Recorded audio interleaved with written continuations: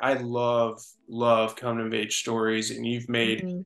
two of my favorite ones in the past decade. So just curious about what it's like capturing that cinematically, exploring it in different time periods, different households, like kind of the comparing and contrasting that, and what deeper understanding of humanity it maybe it has given Mhm. you about the formative years of our lives. Yeah, that's a great question. First of all, for some reason, I am very attracted to this period of life. Mhm. And I think it's just, it's like, it's such a time of transformation and of figuring out who you are. And I also feel like I come of age over and over again through life. Like anytime I'm going through any major life transition, like I feel like I came of age when I became a mom. Like that was its own like just radical before and after. And I think there are lots of points like that in life that I'm just always very interested in. So I have to say, like, I feel like part of why is just because like that all of those feelings like live right here in me. You know what I mean? Like it's not hard for me to reach, I don't have to reach that far back to them. Like they are very present. So yeah, so I think that's why I'm drawn to them.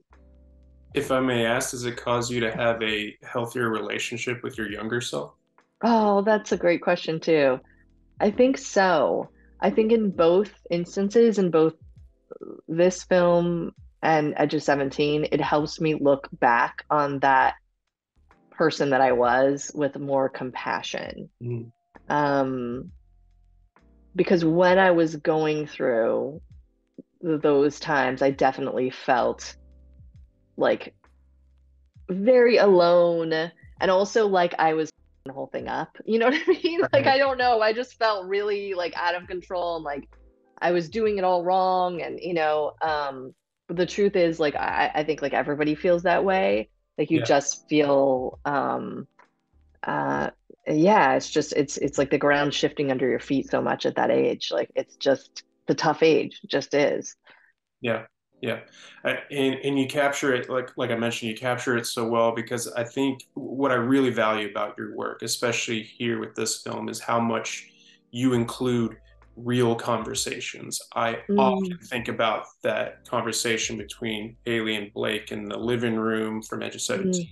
And there's so many in this one that kind of make you want to pause with whoever you're watching it with to reflect and have a deeper discussion and mm. that sort of thing. And I'm sure you've been familiar with the source material for some time, but what sort of beautiful conversations has this experience gifted you, whether it was with the actors, your family, Mhm. or anybody after who may have seen the film? Yeah. You know, so part of what really drew me to this film was I was so interested in this young girl going through really like an existential crisis and asking, is there anything greater than us?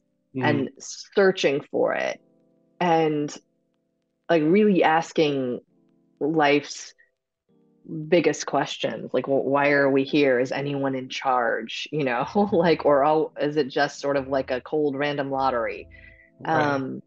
And so I have had a lot of conversations about that with a lot of people who came together to make the film, um, what they believe, and when those like the germ of that belief started. Because definitely for me, what I found is that when I look back, I realized that it was Margaret's age that I started to wonder like what's happening exactly in the universe. I mean, I think part of it was like I realized, oh my gosh, my parents, you always think of your parents as God, like they have all the answers. And then around that age I was like, oh my god, they don't know what they're doing.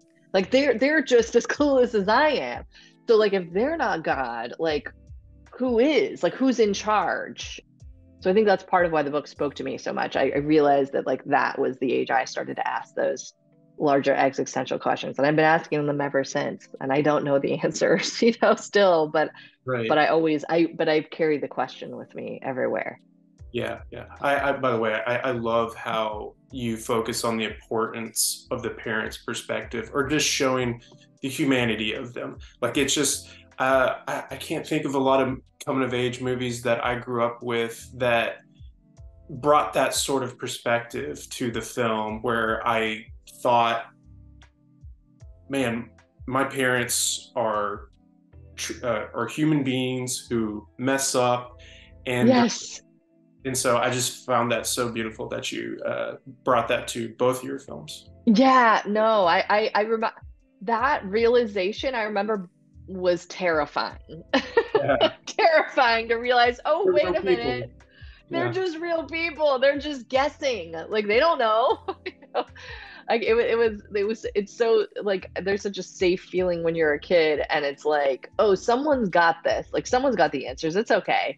And then realizing, oh no, they don't. It's like, oh God, what yeah, do we do? yeah, Yeah. definitely. One of the moments that I really, really loved is this sit down with Rachel and Abby, where they're talking about um, why Rachel's character Yeah. doesn't have a connection with her parents anymore. And there's Hmm. such a raw moment to that Hmm. through their Yeah. performances. There's this drop in face that Rachel does, Hmm. and the way that Abby just says, like, Mom, it's just, Yes. I just have a very general question of like what it was Hmm. like capturing that moment and just kind of witnessing the raw emotion of that scene. Yes.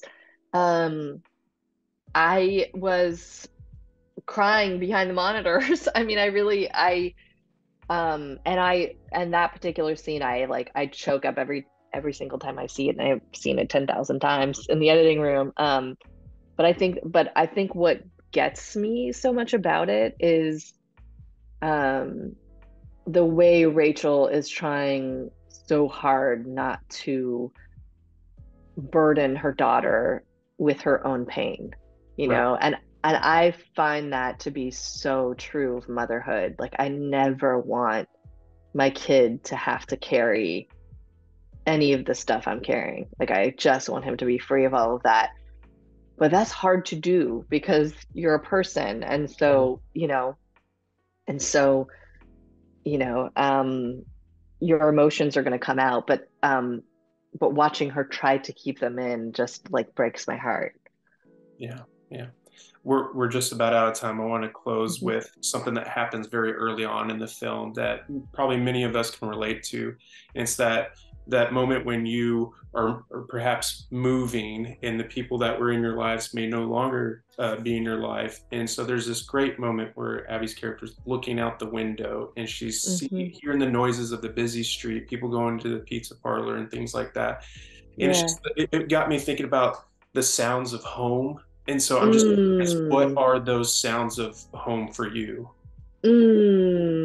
I think you have the best questions. I think every question you ask is the best question that I've never been asked before. I love it. Oh my gosh.